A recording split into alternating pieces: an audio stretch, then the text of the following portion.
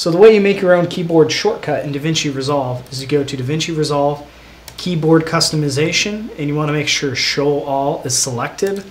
And I'm going to go ahead and search Label, and I know under Nodes, Label Selected Node.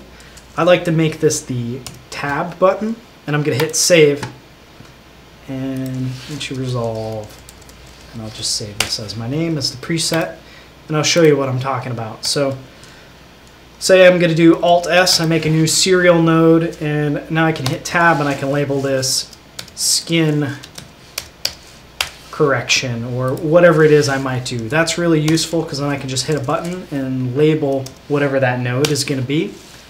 So very useful setting in Resolve, and that'll allow you to make keyboard shortcuts for pretty much anything you might want. So that's a very useful feature. And next I'm going to just take you through some of the built-in keyboard shortcuts that I like the most in DaVinci Resolve. One keyboard shortcut I like a lot is called Zoom to Fit. I'll kind of demonstrate that for you. So say I'm color grading something, I really want to zoom in on the details on something and pop it right back to default. I can do Shift S, and that zooms to fit. So that's really good. Just lets me move things around to get it right back to default, and always make sure I have the default sizing on the header there. So of course we know the general space bar to hit play and the stop things, but there's some other keys on the keyboard you can use as well. You can hit the L key to play forward. You can hit the J key to play backwards. If you hit them multiple times, it'll speed things up for both forward and reverse. And there's the K key in the middle here. If you hold that down while hitting the L key, it'll play frame by frame forward, or the K and the J key backwards, it'll play frame by frame in reverse as well. So that gives you just like some little more options beyond like scrubbing with your mouse. You can just have your keyboard and be able to watch playback with some different options available to you.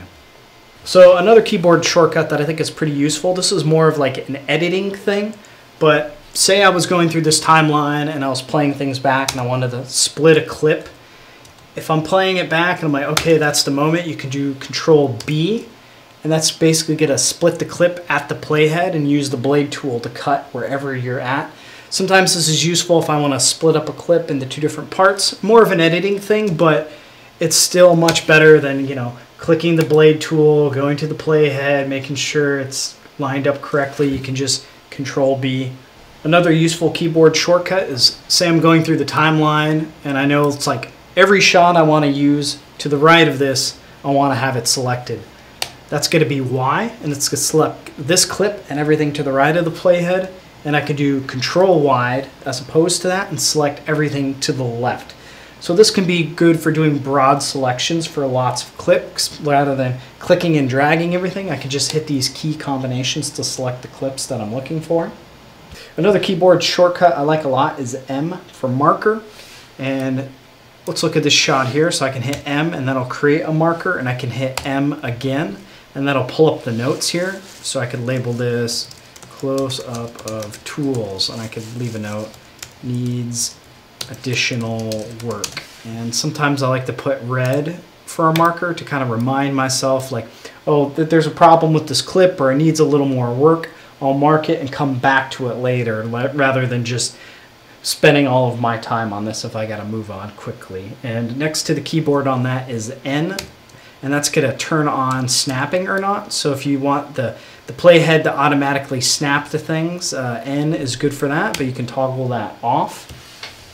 Another tip that I really like a lot, and I didn't learn until a couple of years into being a colorist, big time saver here is, say this is the color grade I want. I've got it exactly dialed in to where I want it, and I want to paste that over to the next shot.